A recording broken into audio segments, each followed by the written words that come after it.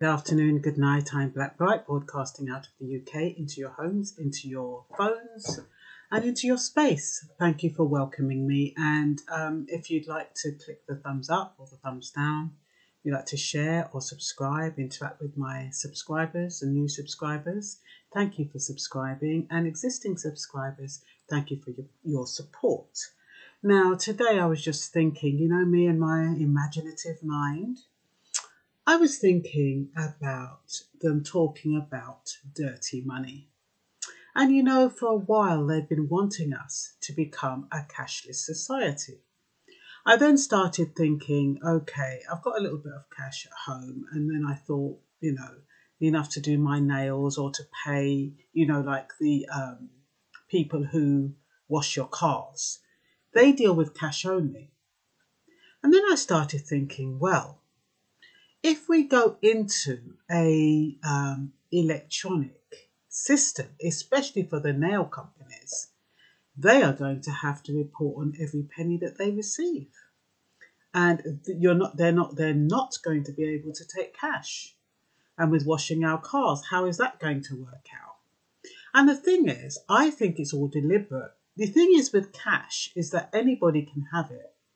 And the government doesn't know where it's going. They can't track it, can they? So if somebody's giving somebody money underneath the table, as we call it in the UK, which means money, somebody's working on a hustle and they're coming to do a job for you and you pay them in cash, the government can't track that.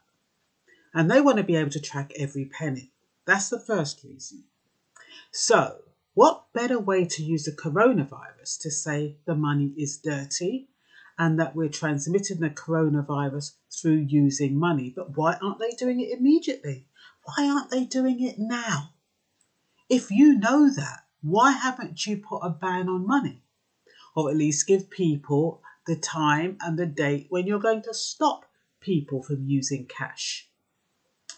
I've got a funny feeling it's got something to do with the two big events coming up, Easter and Mother's Day. They want people to spend money. They want people to spend cash if they have it. And they want it all to go around. And then what's going to happen? At some point, they're going to say to people, look, we're going to stop you using money because of the coronavirus. It's causing diseases and it's spreading the virus. And you can no longer use cash.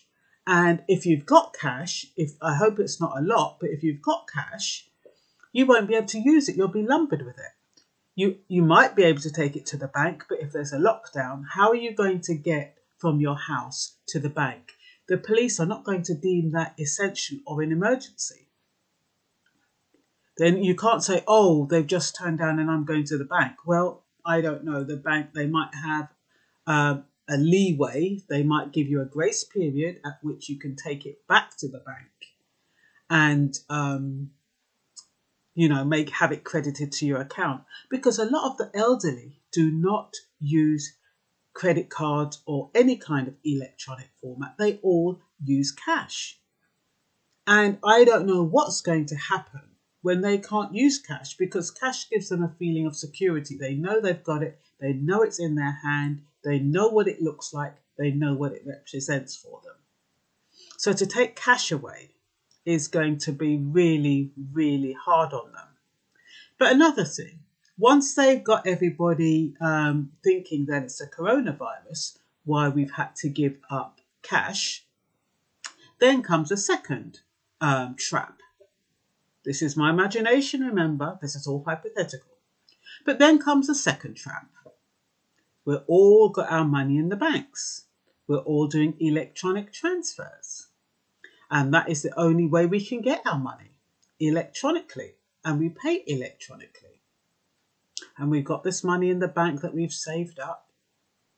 For some of us, we've got the money in the bank that we've saved up. We've got the money in the bank that we can pay our bills. But then you find that the only way you can access your money is if you have a chip. All of a sudden, everything starts falling into place. You're going to need a chip to access your money. And they know money is one of the most important things to you. It's what makes us survive. It's how we buy food. It's how we buy resources. It's how we pay our bills. So I think this coronavirus is a very handy virus indeed. Extremely handy. It turns us all into virtual beings where we communicate online. And we communicate, and that we've got so used to using all these social networks and not speaking to our partners that all of a sudden everything's going to turn on its face. We're now going to be left with facing the reality of ourselves and the person that's in our space. All of a sudden, you haven't got those 8 hours out of the house where you're at work and those the extra 2 hours traveling. All of a sudden, those 12 hours are added onto the time that you are with your spouse or your family members. So you'd better hope that the person who you're with is great, is a lot of fun, makes you laugh, is a good communicator. I believe in these times it is so important to have somebody in your life that can make you laugh, even under these dire circumstances. Somebody who can make you laugh or smile, somebody who can communicate with you and understand what you're going through, and you can communicate with them and you feed back to each other and offload. And you're going to need tolerance as well, because once you're isolated, you get a lot of people saying, oh, I love being on my own. I love my own company. That's because it was a choice. When it becomes mandatory, that's a different thing. Do you really like yourself? How much do you like yourself? Can you stand to be by yourself, with yourself for 24 hours? How does that feel? Those of you who depend on your children or your grandchildren coming around and they're isolated. How does that feel? You can't live vicariously through them anymore. And then you haven't got the comfort of your money. So you have to kind of think about, well, you don't have to think about it. I am just talking out loud about a world without money, how this coronavirus has trickled down in so many pathways, in so many ways that affect so many individual lives. And you know what's interesting? Sometime about 11 o'clock, I decided I needed to return a couple of items to Next. And I'm now kind of thinking, do I need this? Do I really need that? It's a time when you really start taking stock of what is important. What's good, the positives about this coronavirus is you do start thinking about what is important. What do I really need? Do I really need this extra pair of slippers? Do I really need this extra jumper? You know, and then you have to, then for me, I just thought, well, I don't really need it. It's surplus. I'm going to take it back anyway. So I took it back. And then I thought to myself, you know what? It's the first time that the customer service took time to talk to me. Yeah, they were talking about the coronavirus, but it's making people communicate. And I was also listening to people as we were walking by. People are talking to each other. So, and people would be forced to talk to each other. And so that is the good thing about it. So especially if you're a good communicator and you have a light spirit, it's no point if you've got a heavy spirit and you're miserable and you're negative. You don't want to be around people like that. You want to be around people who can help you get through this period. And they need to have a light spirit. They can't have the spirit of negativity and lack. And a lot of people have that. So just surround yourself with nice people. Bear in mind that money is going to disappear sooner than you think. Probably, I foresee, after Easter. So start kind of siphoning it off. Put it where you need to put it. Spend it if you need to spend it. And just don't hold on to it, because there's nothing worse than having a lot of dosh in your house And then it becomes worthless because you can't use it. Nobody wants it because they can't get rid of it. And that is the way of the world. So we have all been primed for this moment. We've all been walking aimlessly in like little robots, like the Stepford Wives. We've been walking aimlessly in. Oh, this is great. I've got a credit card. I've got a debit card. I can use one of these machines. I can use online banking. Oh, this is so convenient. I can do online shopping. Today, I got an email from one of these large supermarkets saying, oh, you can book in advance. We can't give you any orders now, but you can book in advance. So you go online, you put all your little orders in. When you go to the delivery slot for advance, it's shut down.